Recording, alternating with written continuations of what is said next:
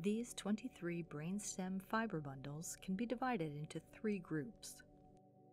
Major motor tracts running principally on the ventral surface of the brainstem, the corticospinal tract, the frontopontine tract, and the parieto-occipito-temporopontine tract.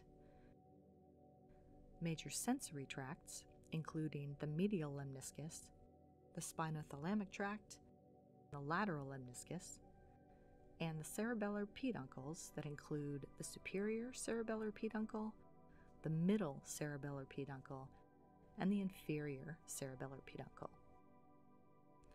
More specifically, the superior cerebellar peduncle is mainly composed of the anterior spinocerebellar tract, the cerebello-rubral tract, and the cerebellothalamic tract.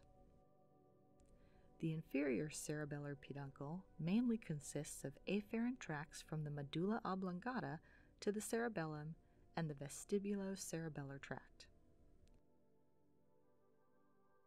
Instead of treating the superior cerebellar peduncle and the inferior cerebellar peduncle as a single bundle, which was typical in previous works, we reconstruct these individual components in our project.